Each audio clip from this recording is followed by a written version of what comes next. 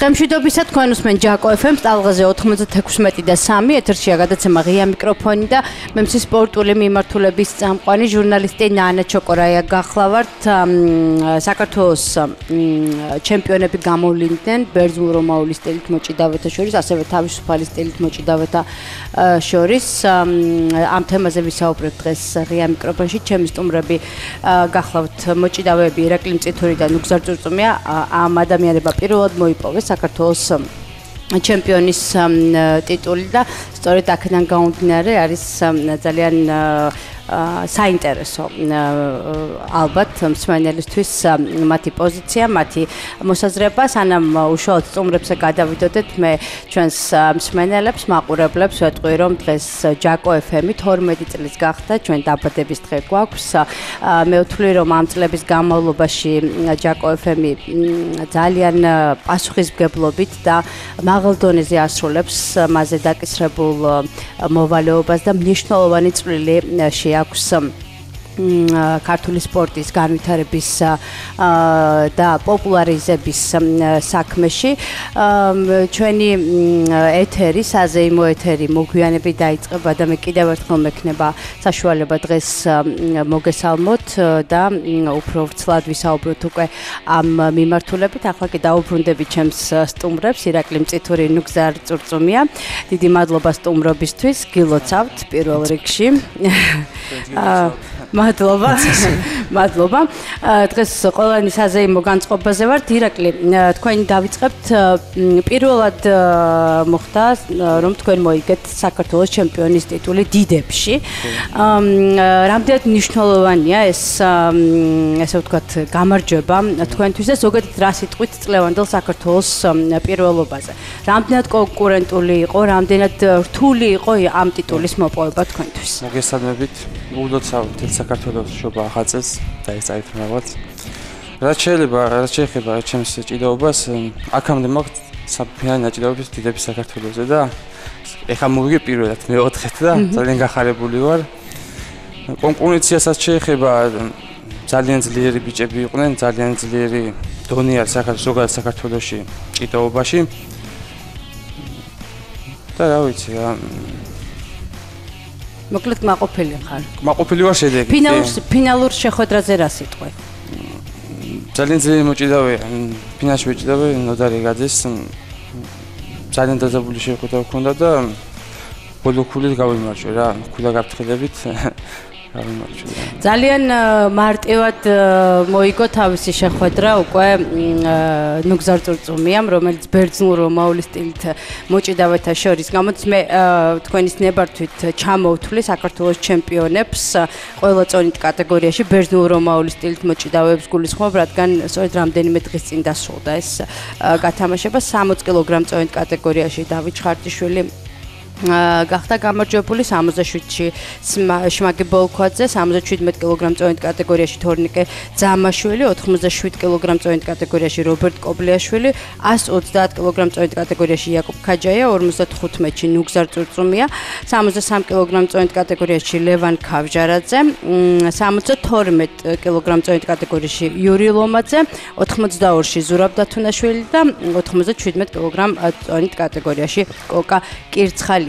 ნუგზარ, ძალიან ალბათ წლევანდელ გათამაშებაში ორივე გათამაშებას გულისხმობ თავისუფალი სტილით მოჭიდავეებს და ბერძნულ-რომაული სტილით მოჭიდავეებს. ერთ-ერთი ესეთ სანახაობრივი და მოკლე ბრძოლა გამოვიდა და პირისპირება გამოვიდა თქვენი ფინალური შეხვედრა ზურაბ მაჭარაშვილთან. იყო ესე დაგეგმილი თუ რა მოხდა? 32 წამში მოიპოვეთ საქართველოს ჩემპიონის ტიტული. მოგესალმებით, რა ვიცი, არა შევედი სხვათკაზე და რა ვიცი, წინასწარ ვერ დაგეგმავ და რა მიჩვენა სხვათკამ, რომ ერთი წყალობით მოახერხე და შევძელი გამარჯვება. რამდენად მნიშვნელოვანი იყო ეს თქვენთვის? თქვენ პრინციპში თქვენ წარმატებულად გამოდიოდით 23 წლამდე, ესე ვთქვათ, გათამაშებებში, მაგრამ დიდებში ეს იყო პირველი სერიოზული გამარჯვება. დიახ, პირველი დიდებში ჩემი ესეთი დიდი ტიტული და რა ვიცი, ძალიან გახარებული ვარ და ყმაყოფილი ვარ ჩემი თავის და რა ვიცი, შევეცდები აწი უფრო მომემზადო რა თქმა უნდა, ტურნირებისთვის ევროპის ჩემპიონატი გვაქვს წინ და მსოფლიო ჩემპიონატი და მაგისთვის ვემზადებით და გავაკეთებთ ყველაფერს. როგორ ფიქრობთ, თქვენი დღევანდელი ფორმა, თქვენი დღევანდელი მოცემულობა იძლევა თუ არა იმის ფიქრის საფუძველს, რომ ბერძნულ-რომაული სტილით მოჭიდავეების მთავარი მწვრთნელი თქვენზე გააკეთებს აქცენტს უკვე სერიოზულ ტურნირებს? კი, რა თქმა უნდა, რა ვიცით, წინ გვაქვს ძალიან დიდი დრო გვაქვს. მწვრთნელებთან ერთად ვივარჯიშებთ, ყველაფერი გვაქვს ჩვენ, ყველანაირი ხელშეწყობა ფედერაციიდან, მწვრთნელებიდან და რა ვიცი, ყველაფერი კარგად იქნება და ერთობლივად ყველაფერს შევძლებთ ერთის ყალობით. საქართველოს ფინალამდე გავლილი გზა, რამდენად მარტივი იყო, მოდი ესე ვთქვათ, თქვენთვის ეს გზა, სანამ მიხვედით ფინალამდე და როგორ შეაფასებთ თქვენს ფორმას დღეს? რა ვიცი, იყო ცოტა ნიუანსები, სანამ პირველს ვიჭიდავებდი რაღაცა ვერ ვიყავი, მაგრამ მე და რო გავიხსენი, კარგად წავიდა ყველაფერი და ფინალამდე ყავდა ძალიან კარგი ბიჭები მყავდა და რავი, გავიმარჯვე შევძველი და მოიგე. თქვენს წონაში 55 კილოგრამ კატეგორიაში კონკურენცია დიდია? კი, რა თქმა უნდა, კონკურენცია არის, ძალიან კარგი ბიჭები არიან და რა ვიცი, ძალიან რესპექტიულები არიან.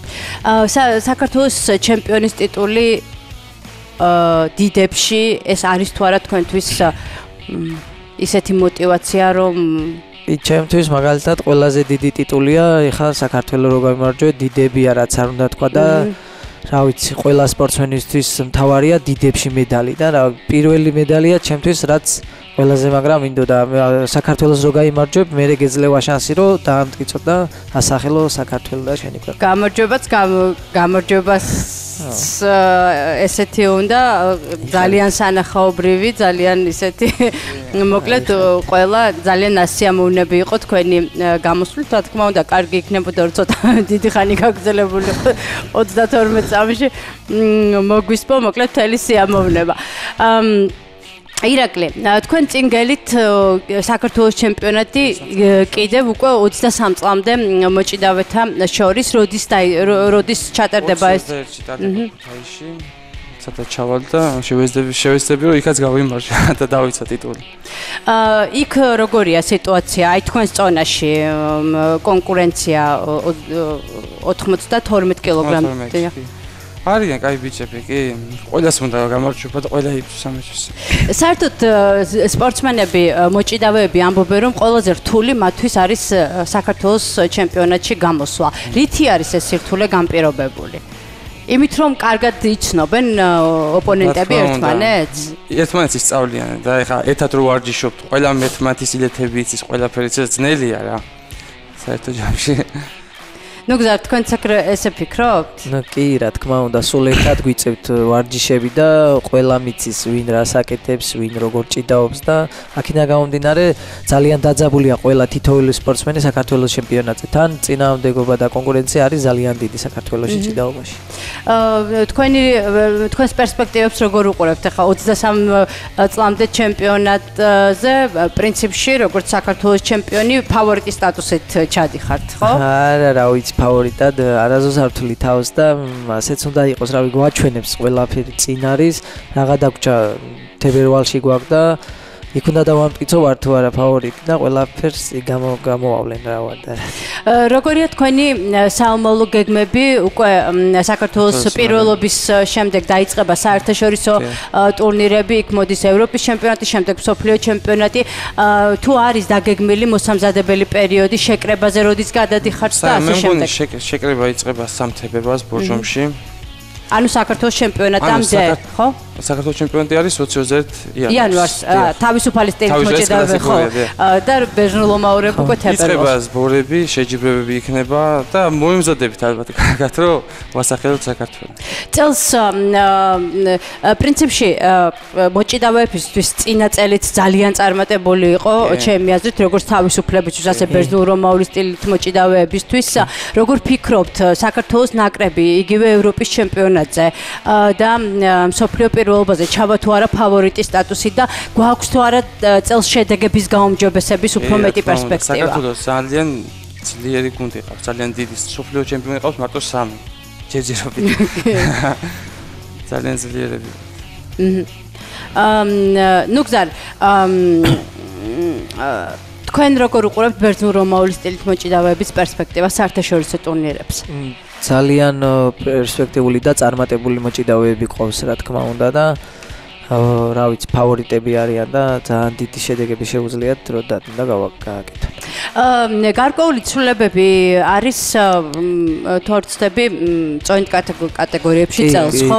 თავისუფლებშიც ესეა? წონა დაამატეს. ხო, რა ცვლილებები მოხდა ირაკლი რომ იყო 8 წონა და გახდა 10. ჩვეულებრივ რა წონებიც იყო, იგივე დარჩა, დაემატა ჩვენთან 92 და 79 კილოგრამი.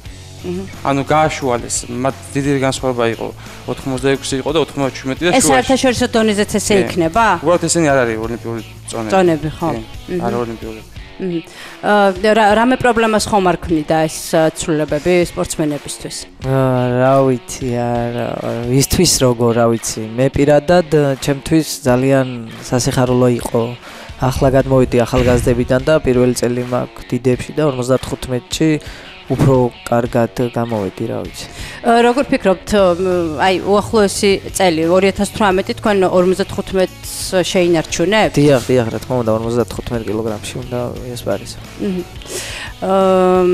ირაკლი, თქვენთან რა ხდება 92-ში? აქამდე ჭიდაობდი 90-ში. ზრდისკენ მიდიხარ თუ კლებისკენ?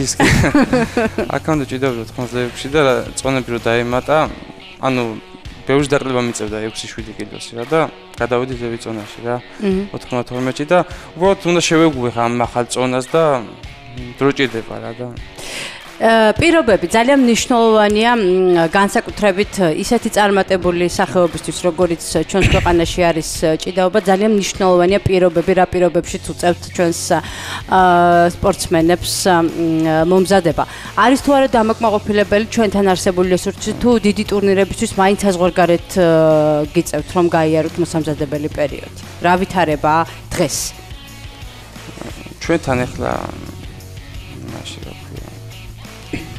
საქართველოში რაც სტარდება საქართველოში სპორტები, ყველაფერი არის უმაღლეს დონეზე. ტრენერებიანად, ექიმებიანად, ყვებიანად, ყველაფერი არის უმაღლეს დონეზე რა. ანუ კარგად ვემზადებთ აქ ყოველ შემთხვევაში. ვერ დავდედი სხვანაირად შედეგს, რომ არ ემზადებოდე. რა ვიცი. ნუგზარ, თქვენ როგორ ფიქრობთ? კი, რა თქმა უნდა. აუფილი ხარ თქვენი პირობები. ყველანაირად, ყველაფერი კარგად არის და რა ვიცი. შედეგებიც მიუხედავად არის ძალიან დიდი შედეგებია და შედეგებიდან ჩანს.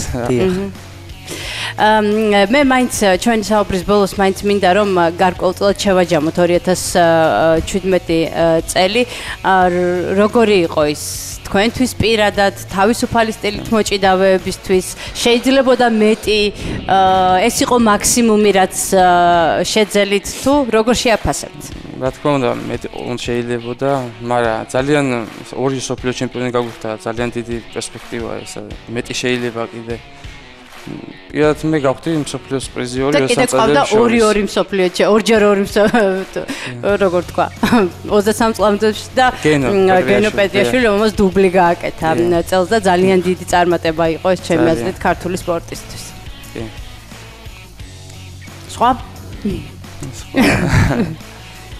თქვენ როგორ შეაფასებთ 2017 წელს რა მოხდა თქვენთვის ესეთ გარდამტეხი იყო თუ არა თქვენს კარიერაში როგორ ფიქრობთ? რავი მეტი შეიძლებოდა რავი მე პირადად ევროპის ჩემპიონატზე მესამე ადგილი ავიღე და სოფლიო ჩემპიონატზე რაღაცა ჩემი ბრალი იყო რაღაცა ისინი ვერ მოემზადე რა ვიცი და ისე ვიყავი ტრავმებიც მაწუხებდა და უმედლოდ დავჭი მაგრამ არა უშავს რავი წინ გვაქვს ყველაფერი და ახლა 2018 წელი წინ არის მე მინდა წარმატებები გისურვოთ საქართველოს ჩემპიონატზე რომელიც თავისუფლებს უკვე კარზე მოადგა და მოგვიანებით ჩაერთვებიან ბერძნულ-რომაული სტილით მოჭიდავეები ძალიან ბევრი დასამახსოვრებელი შეხვედრა და დაპირისპირება მინდა გისურვოთ ნუგზარ სულ ესე წამებში დაგემარცხებინო შენი მეტოქეები ადგილობრივ და მსოფლიო ასპარეზზე მე ბევრჯერ მithქვამს და ყოველთვის გავიმეორებ და არც არ დავიღლები რომ იმის თქმით რომ მოჭიდავეები არიან ერთ-ერთი ის ადამიანები ვინც ყოველთვის გვაძლევს იმის საშუალებას რომ ჩვენ ვიამაყოთ ჩვენი ერით და ჩვენ ვიამაყოთ ჩვენი სპორტსმენებით რისთვისაც ძალიან დიდ მადლობას გიხდით თქვენ და წარმატებებს გისურვებთ და მადლობა რომ იყავით ჩემი სტუმრები დღეს ღია მიკროფონი ამით დასრულებულია. მე შეგახსენებთ, რომ ჩემი სტუმრები გახდნენ მოჭიდავეები ირაკლი მწითური და ნუგზარ წურწუმია. ეს ადამიანები პირველად გახდნენ საქართველოს ჩემპიონები თავის კარიერაში დიდებში. წარმატებები მათ. დღეს ღია მიკროფონი ამით დასრულებულია. ჩვენ ერთმანეთს შევხვდებით ხვალ. მომავალ შეხვედრამდე ნახვამდის.